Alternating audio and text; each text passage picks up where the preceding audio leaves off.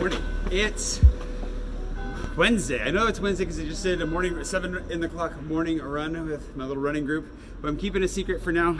Not a very good secret, but you know, a pseudo secret. How are ya? How are you doing? I have a doctor's appointment today, and I don't feel too apprehensive about it. For those of you that know that, like, I've been having a weird thing with my throat for like the last 6 months to a year. I don't even know how long. So I'm finally going to an ENT to see what the heck is going on. And yeah, good thing I'm up early because I got to get to the doctor's office in not too long anyways. So I guess I'll go get showered up and head to the doctor's office. Doctor's visits in France are actually way less stressful than I feel like they were in America. And maybe that's just because I know it's only going to cost me like 20 euros, but still, you know, it's a little bit. On a more exciting note, right after that, I'm going to have a birthday lunch with Puxan, which would be great if you've been missing on the Puxan action. He did come to our birthday drinks on the river, which is great, but have him in the vlog. And yeah, I feel like there's something else happening this afternoon. Don't remember what it is, but I'm going to finish running home now.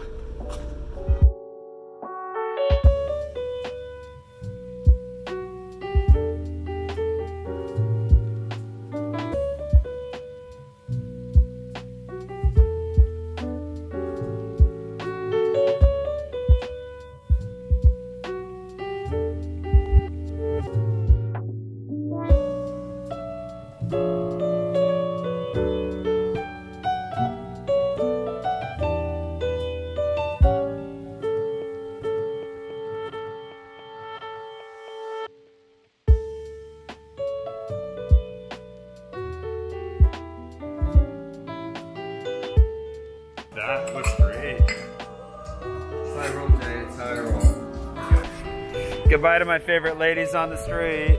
Bye. I'll see you soon. Well, ladies on this street specifically. Ladies of the street.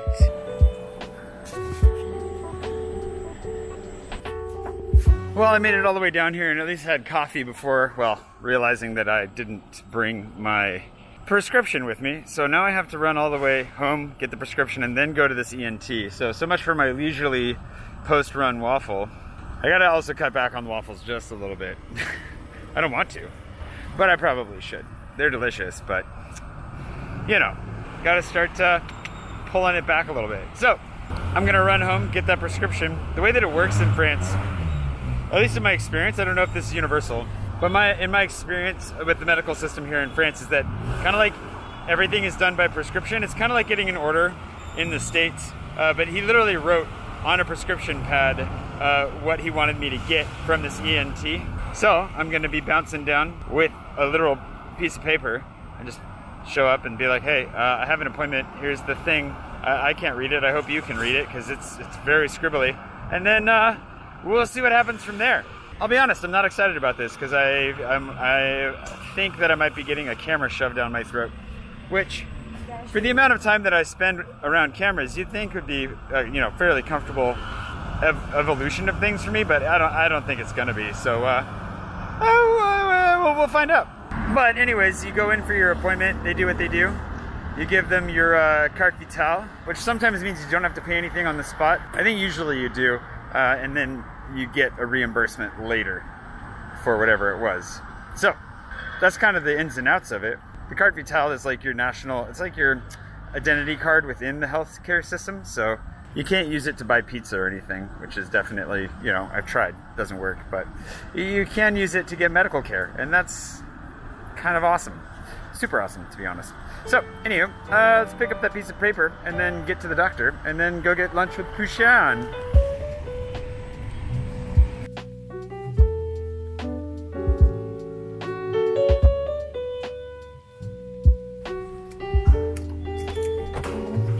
There is something about going to the doctor's office that, like, I'm not a huge fan of, you know? I don't know what it is. Well, I think all of us kind of have our hesitancies with it, right? But maybe as an American as well, knowing that, I don't know, doctors are expensive and they're not here. So trying to overcome that reluctance and, you know, be a good adult and take care of myself. It's just kind of funny how when you're a kid, it's your parents that do it for you. Then when you're an adult, all of a sudden, if you don't take yourself to the doctor, no one's going to. Not to like start defining adulthood in obvious ways for you or anything. It's just one of those funny things that, like, doctor's visits for me are something that I really, really reluctantly make. Also partially because I think maybe I've got the, you know, the toughness thing going on. Like, I'm like, I don't need a doctor, I'm fine, I'm gonna heal up just fine by myself. Whatever it is. I don't mean to be macho, but one of the benefits to going back after forgetting my prescription is that I was able to brush my teeth, which I'm sure they'll appreciate. Instead of having coffee breath, now they'll have minty, fresh, delicious J breath. Delicious J, what does that even mean?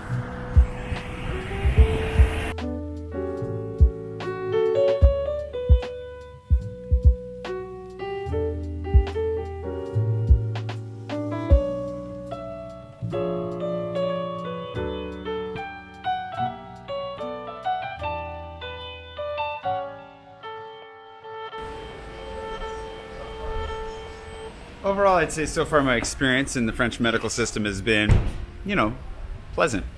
There's always the additional stress of not knowing for sure what the vocabulary you want to be using is, like just random stuff about anatomy or feelings or whatever.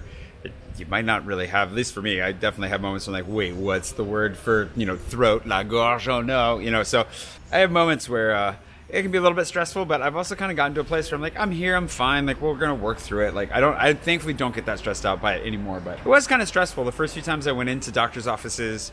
I haven't been to a dentist here yet, which I definitely need to do. You know, I'm just like, man, there's definitely there's a level of complexity and a level of discomfort that prevent me from being, like, you know, super actively involved in medical care, but it also helps that I'm generally really healthy, so that engenders its own form of laziness when problems do crop up, which they do occasionally. So far nothing really bad, but you know, it happens. Information society. That's a difficult question because I didn't know we were in the information society.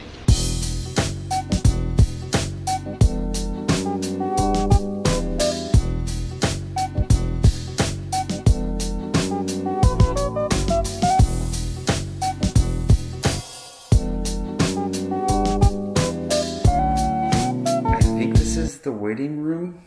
Literally just walked in here, and they know I'm here because I had to buzz to get in. Anyways, I'll give you a status report when this is all over. This is going to be a really weird experience. Well, that wasn't bad. It was pretty quick. Basically, he just checked me out. He shoved that ringing's not helping.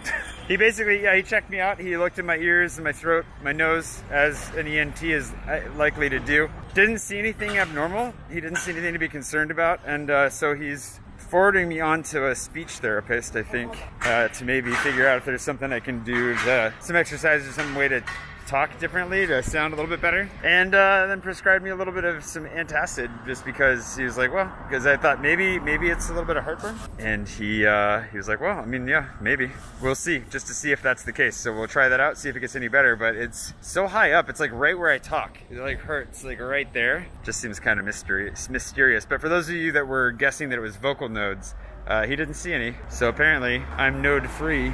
I don't get to join the halls of all the famous singers whose voices gave way. In the meantime, I'm gonna get some coffee and get a little bit of work done until we have some Puxan time. I think he might be here working, and then it's lunch.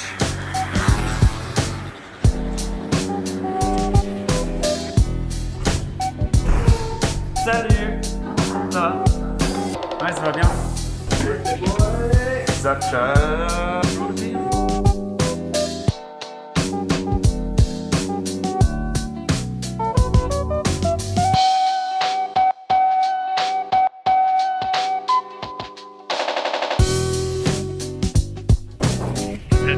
Here. Oh man. Sweet freedom.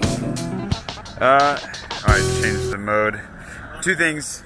One, that I forgot. I was really distracted earlier today by the whole doctor thing, and it kind of threw me off. I ordered the Van Moof last night. Thank you so much to everybody who pitched in for that, because holy cow, I'm really, really, really excited about it. It's gonna get delivered in like a month and a half to 2 months. I wish it was here today, but I'm really excited. So I'll keep you posted on that. Don't you worry, don't you worry. And the other thing I was gonna say was something else. I don't remember. Puxan, what was I gonna say? You're gonna let me ride your Van Moof first. Oh, yep, there you go. That was it. The people, they crave more Puxan. Here's the mask-free version of that scoopy shot. Don't get hit by the lime.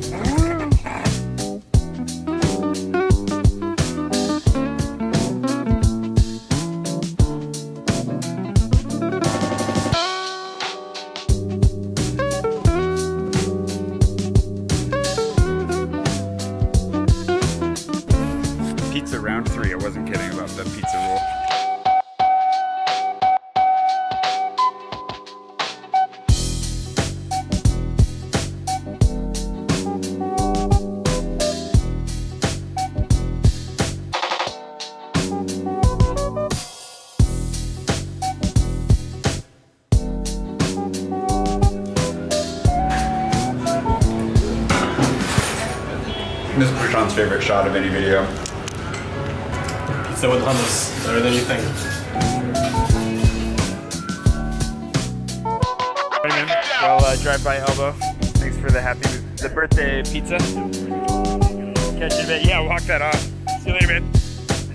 I remembered what the other thing I was gonna say was, the book finally got through production. Theoretically, it's available on Amazon soon. I don't know about now. By the time you're seeing this, it might be available on Amazon. It might take another day or two, but be, aware.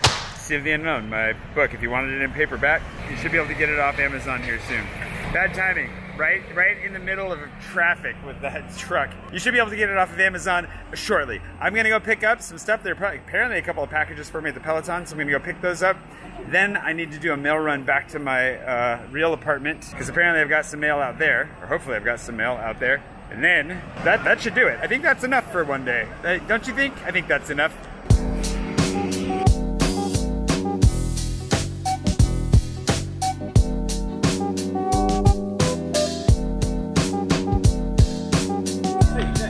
Hey, just talking to you. Where's the dog? He's alive. We almost had a Gustav sighting. I'm sure we'll have one here someday soon. Maybe tomorrow, actually. Anyways, mail call.